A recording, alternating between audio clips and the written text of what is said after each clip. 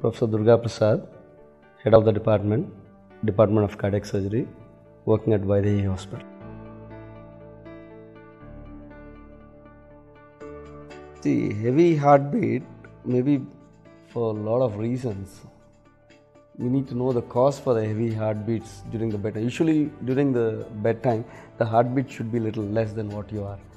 But maybe patient is having some underlying disease like coronary artery disease or a rheumatic heart disease where the patient is in irregular heartbeats, or he's got some kind of a heart disease that needs to be evaluated, or patient will be having just a simple anxiety for stress or anxiety which can produce a heavy heartbeat during the bedtime.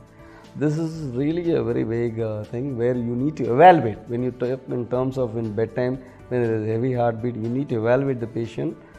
Ideally, he needs to consult a cardiologist at the earliest. When he feels that he is knowing that he's got a heavy heartbeat during the bedtime, he needs to consult a doctor.